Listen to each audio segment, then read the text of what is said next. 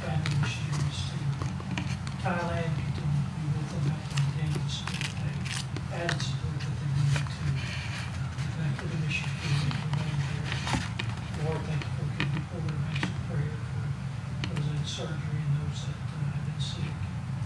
Lord, we just pray that be with the song service tonight, be with the preaching of your word, Lord, and Brother Ethan as he brings the message tonight, just hide him behind the cross, Lord. I pray that all that we do will bring honor and glory to your name.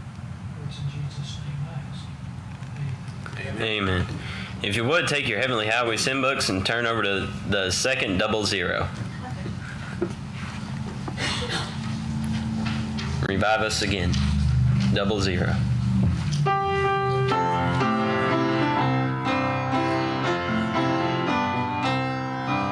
We praise thee, O God, for the Son of thy love, for Jesus who died and is now gone above. Hallelujah, thine the glory. Hallelujah, amen. Hallelujah, thine the glory. Revive us again. We praise thee, O God, for thy Spirit of life, who has shown us our Savior and scattered our night.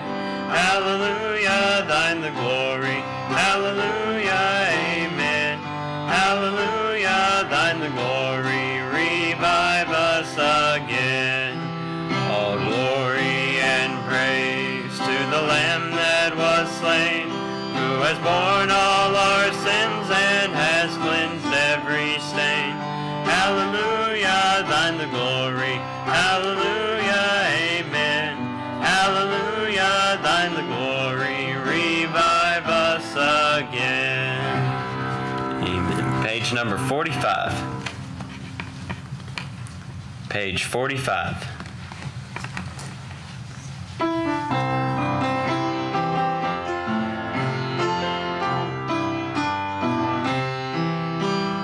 Just a weary pilgrim, plodding through this world of sin, getting ready for that city, when the saints go marching in. When the saints go marching in. When the saints go marching in. Oh Lord, I want to be in that number, when the saints go marching in. My father loved the Savior, what a soldier he had been. But his steps will be more steady as the saints go marching in. When the saints go marching in. When the saints go marching in. Lord, I want to be in that number, when the saints go marching in. And Mother, may God bless her, I can see her now and then, with a robe of white around her, when the saints go marching in. When the saints go marching in. When the saints go marching in. Oh Lord, I want to be in that number, when the saints go marching in. Up there I'll see the Savior, who redeemed my soul from sin. With extended hands he'll greet me, when the saints go marching in. When the saints go marching in. When the saints go marching in. Lord, I want to be in that number, when the saints go marching in. Thank you. May be seated. Turn over to page number 258. Page 258.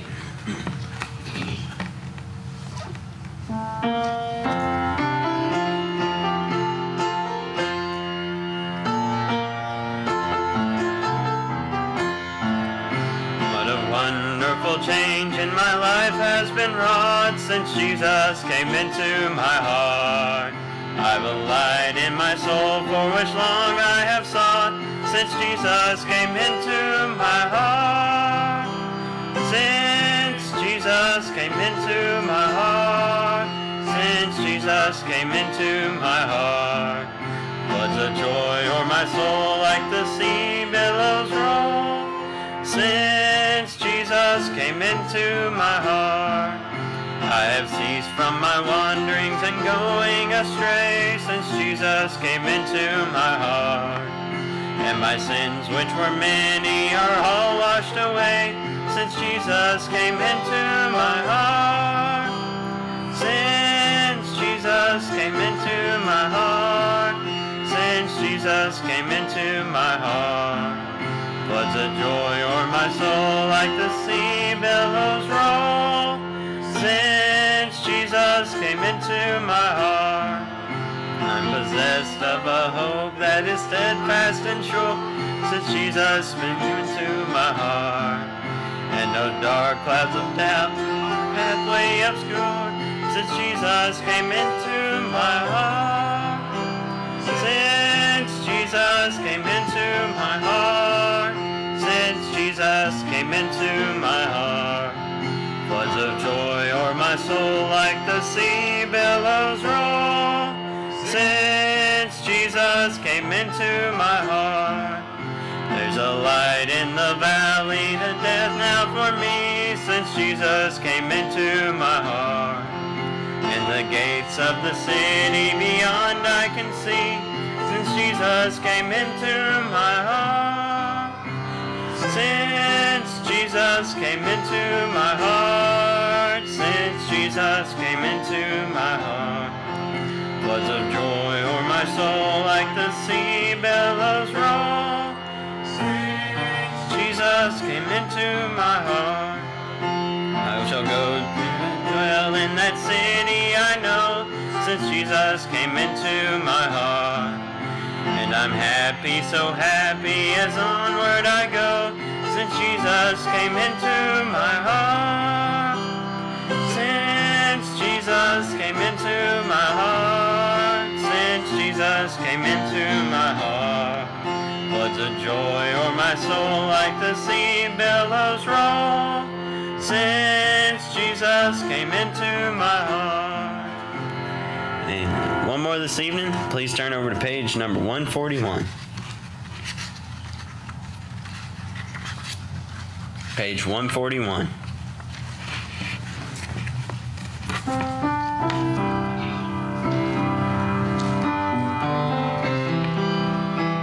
I can hear my Savior calling.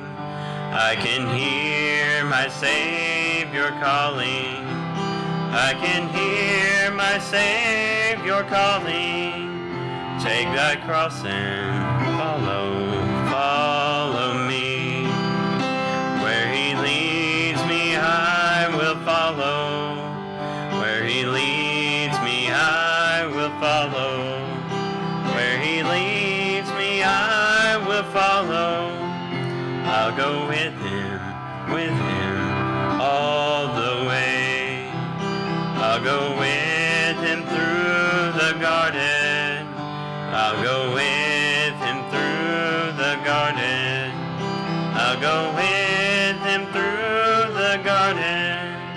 I'll go with him all the way. Where he leads me, I will follow. Where he leads me, I will follow. Where he leads me, I will follow. I'll go with him all the way. I'll go with him through the judgment. I'll go with him through the judgment. I'll go with him through the judgment. I'll go with him all the way. Where he leads me, I will follow. Where he leads me, I will follow. Where he leads me, I will follow. I'll go with him all the way. He will give me grace and glory. He will give me grace and glory.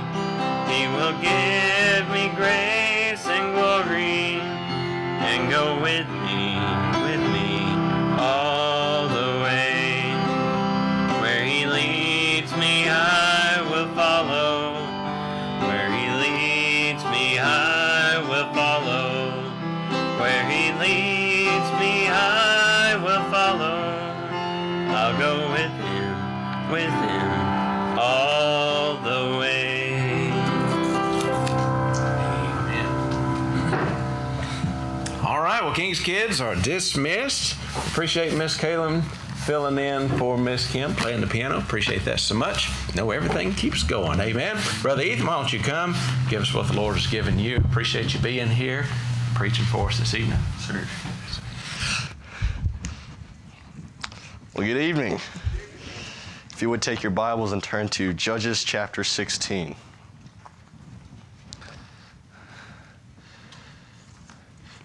Judges chapter 16. We'll be in verse 21. When you find your place, please stand to honor the reading of God's word.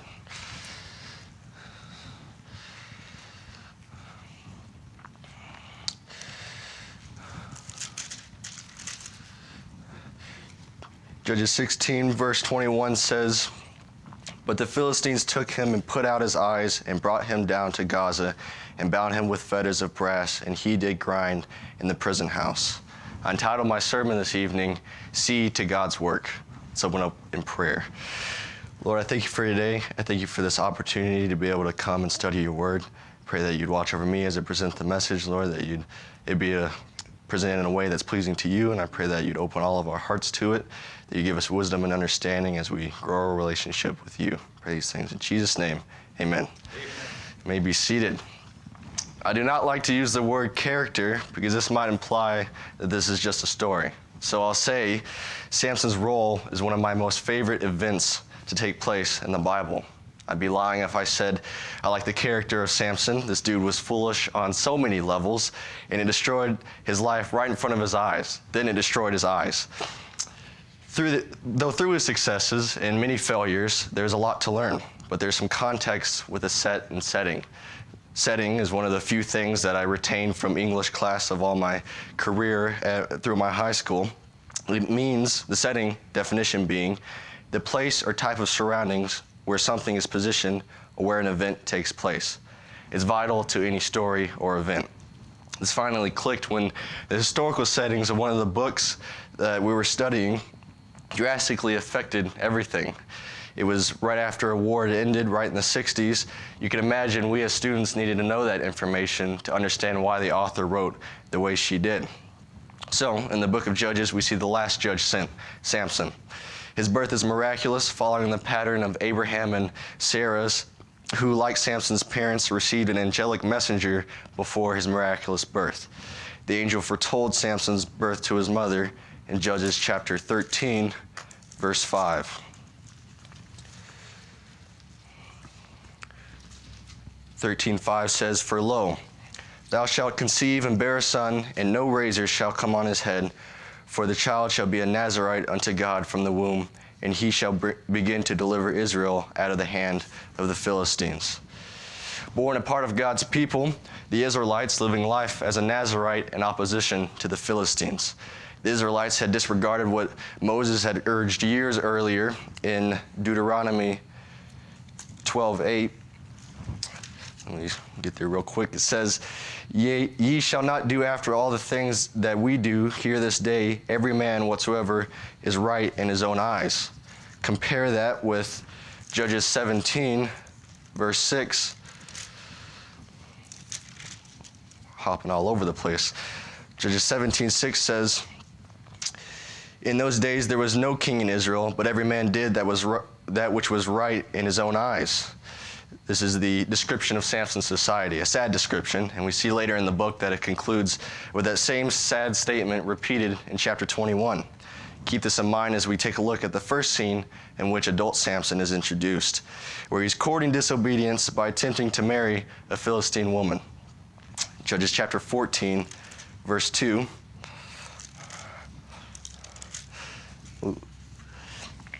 It says, and he came up and told his father and his mother and said, I have seen a woman in Tamnath of the daughters of the Philistines. Now therefore get her for me to wife. In Deuteronomy, this is the last time I'm turning back to Deuteronomy. But it's important. We got to see the crossover here and why Samson is not doing the right thing. Deuteronomy 7:3-4. Listen to this. Neither shalt thou make marriages with them. He's talking about the Philistines.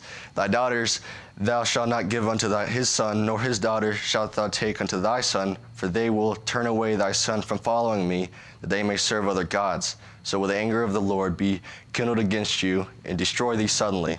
A big warning that Samson elects to ignore. Samson's words to his parents are telling, Go get her for me, for she is right in my eyes.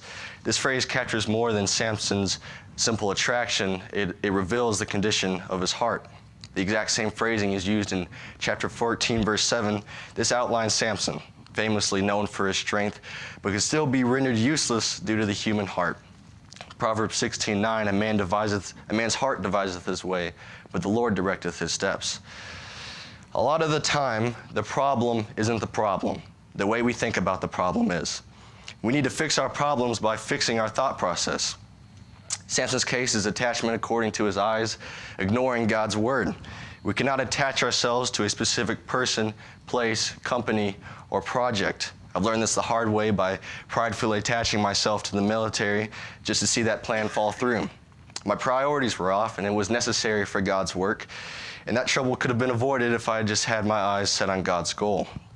The sustainable way to live life is to attach ourselves to three things: a mission, the future, and a set of values. The mission being God's work, the future being God's plan, and the values being His word. When we build a dependency on His perfect work, then can we accomplish things above ourselves. I had the perfect scripture on how to accomplish such a task. It's in Galatians chapter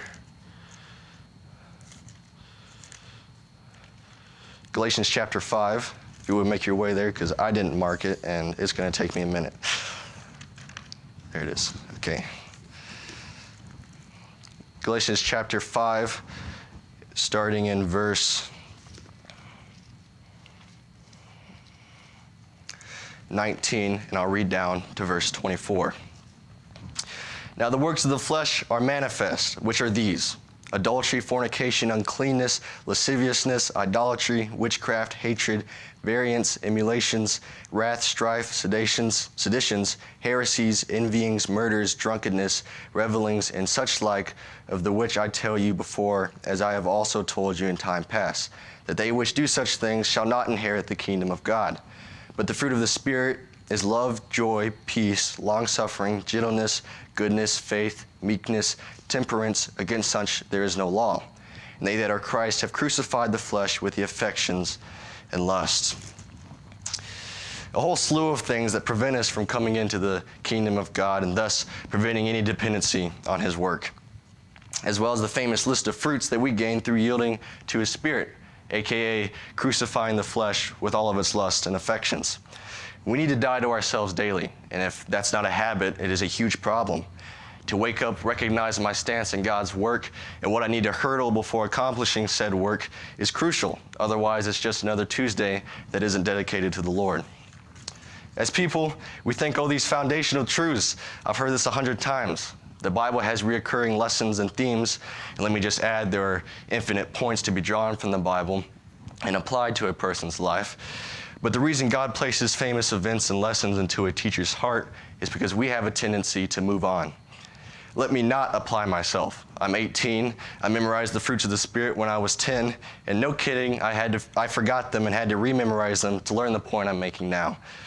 As people, totally on par for the course to forget things, but as Christians, we're called to that higher responsibility, to revisit and make sure our life is in line with His work. And that starts by making the total attachment to His word daily, to revisit and make sure our life is in line with His work. And okay, moving on. Starting my morning with a proverb that correlates with the day of the month has been a tremendous help. It's comparable to tying my shoes in the morning, making sure I'm set, ready to go mentally, and knowing that the chance of tripping on myself has been decreased. We need to never act what's right in our own eyes, but ensure we have a total surrender to his word and entitle ourselves to every mistake that this flesh can make. Sandwiched between the author's two statements of this Philistine woman being right in Samson's eyes is another insignificant encounter. As Samson and his parents are on their way to talk with their future bride, Samson meets a young lion on the road. Though he had nothing to defend himself, the Spirit of the Lord came upon him, and he killed the animal with his bare hands. We see this in Judges 14, verse 6. And the Spirit of the Lord came mightily upon him, and he rent him as he would have rent a kid. And he had nothing in his hand, but he told not his father or his mother what he had done. It's been a while, but I went to the zoo the other week, and it was really cool to see all those animals. When I was a kid, going to the zoo on field trips, it was like a little show, but revisiting and seeing all the extravagant animals that are wandering on other parts of the world, it was mind-blowing. A little envious, but also a fearful respect for the ones that could rip me in half. A lion, though smaller than a bear, is stronger and faster and would win in a fight to the death. It is said that a single swipe of a lion's paw would cripple a human. They are 6 times stronger than the average human, and Samson splits the lion as if he was fighting a kid, otherwise known as a baby goat. This lion seems to have been the great encourager, if you will, in using God's divine strength through Samson. But until that moment, there's no mention of it. I see it as that lions have been allowed to roar at us, that we might be driven back upon God, putting us in situations that make us depend on his infinite resources. Again, it's that dependency on God that yields great things. Philippians 4:13, I can do all things through Christ, which strengtheneth me. The world falls to fear of the lion, but the Christian through the Holy Spirit has the fear of the Lord. The framing of Samson's life thus far highlights a great irony. Though physically strong, Samson is morally weak. Samson's words to his parents revealed the condition of his heart. And shortly after this incident, the author again states, the Spirit of the Lord rushed upon him before Samson goes and kills 30 Philistines. The next chapter you'd read again, the Spirit of the Lord rushed upon him before he goes and slaughters 1,000 Philistines with a donkey's jawbone, which is just metal. But despite Samson's disobedience, the Spirit of the Lord came upon him time after time, enabling him to accomplish these incredible feats of strength. I'll be the first to admit, I look back in hindsight all the time and realize if God wasn't doing his perfect work, I would have been so lost by myself. All this said, though, Samson lacked any dependency on God and his moral compass. After reading Samson's brief relationship with his Philistine wife and with a prostitute, Samson's sin will bring his story to an end in chapter 16, verse 4.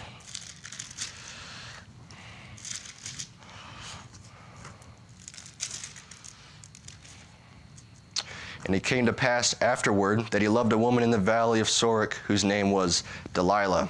Delilah later begins to start pressuring Samson to reveal the secret of his great strength. He lies to her 3 times, and finally she just has enough and says, you don't really love me. Your heart's not with me. You've mocked me these 3 times, and you've not told me where your great strength lies. That is the biggest red flag that you could possibly find in a woman. That does not add up to love. Everything he mentions, or lies to mention up until this point, is used against him, each of those 3 times. So it begs the question, why in the world would Samson finally give in to Delilah's questioning? It's because she's requiring him to prove his love and allegiance to her. Samson's idolatry of women, and now Delilah in particular, has made him weaker than ever before and has brought him down to a very dangerous place, spiritual blindness. So Samson tells Delilah his secret. After learning the source of Samson's strength, Delilah tells the Philistines, and after she cuts his hair, we're told that his strength left him. Sure enough, the Philistines came, seized him, gouged out his eyes, and brought him down to Gaza and bound him with bronze shackles. Samson has given both his strength and his eyes to the people rather than to God. The man who's already been shown to be spiritually weak now becomes physically weak. Picking apart the irony, he was shown to be spiritually blind, but has now become physically blind. He was shown to be a spiritual slave to his sin and has now become a slave in the literal flesh. Which brings me to my second and final point, God's sovereignty. The story does not end here. While being publicly humiliated in the temple of the Philistine god, Samson is called to the Lord and said, "O Lord God, please remember me and please strengthen me only this once, O God." That's found in chapter 16, verse 28. At this earnest prayer, Samson's strength is returned upon him. He pushes against the pillars, causing the roof of the temple to fall, crushing everyone underneath. Samson dies while conquering God's enemies. The author sums up the final tragic irony, and that's the last time I'll try to pronounce irony. So the dead whom he killed at his death were more than those whom he had killed during his life. Even in the last moments of his seemingly failed life, God uses Samson for his biggest victory yet. His with a capital H, because it all worked out for God's glory. There's a mysterious theme in this narrative of God's sovereignty over Samson's sin. Given the dramatic fashion in which his birth was announced, I would have thought that his life would have been more righteous and ended less tragically. Yet that was not the case. Early on in the story, as Samson is pursuing his Philistine wife, his parents attempt to reason with him. In chapter 14, verse 3,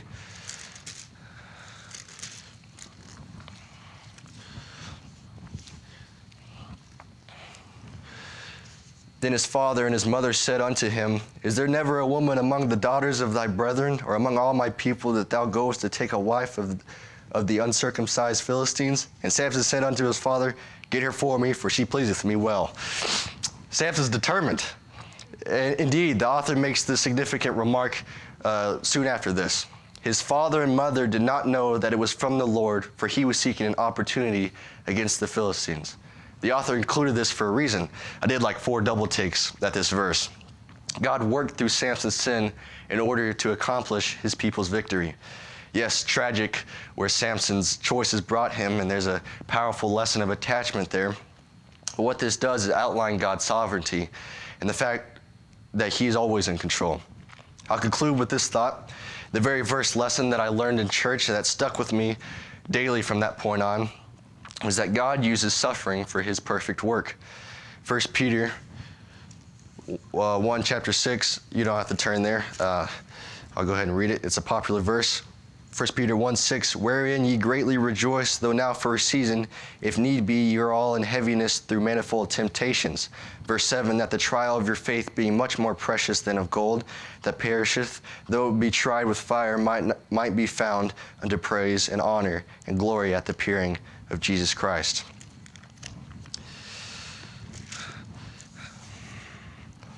Totally lost my place. Okay, here Peter reveals that trials come with a purpose. They exist for a reason. For the Christian believer, blessings come out of our trials. In James chapter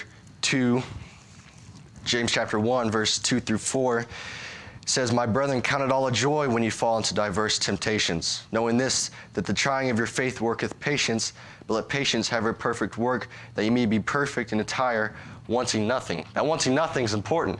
My mom had shared me a verse. I'm not going to try to remember anything because I'm totally going to butcher it. But as humans, like it was in Proverbs chapter 27, verse 20, that the lust of our eyes can never be filled. And as we let patience have her perfect work, as our eyes, and when we follow our eyes, it'll just leave us wanting more. But patience, according to this verse, will leave us wanting nothing, which is miraculous and shouldn't be undermined. Samson's faith was only displayed when God was using him to gain victory over the Philistines. On the other hand, his life was rough due to his trials, where his choices brought him. The heat of his trials were by no means comfortable. And that's why in verse 4 of this text tells us to let patience have her perfect work. Unlike earthly gold, our faith will continue to be of great value even in eternity. 1 Peter 4:14, "If ye be reproached for the name of Christ, happy are ye, for the Spirit of glory and of God resteth upon you. In their part he is evil spoken of, but on your part he is glorified." Teaching and growing is a process of suffering. Life is a process of suffering. When it comes to God's work, he will bring good out of our trials, which is suffering for us in the present, but should never prevent us from rejoicing and glorifying God from the blessings we receive. They test, purify, and prove our faith. For the people who think, well, that kind of seems harsh, God just puts us through the ringer, you've got John 3:30 backwards. It intently first says he must increase. Well, how? We got to decrease through our trials, and God puts us through those. When trials come, the believers make that choice to continue to trust God in and through that trial. Mark my words, God will always continue to provide, and our faith will have opportunity to grow stronger. But forget my words, mark God's words. Philippians 4:19, but my God shall supply all your need according to his riches and glory by Christ Jesus. It's hard to do my boy Samson like this, but the cause of his fall was in himself. He did it, and he did it freely. The devil himself cannot push a man down against his own will.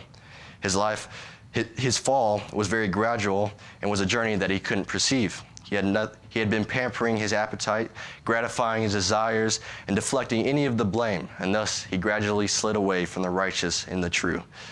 It seems he had lost his power before he was even aware of its importance.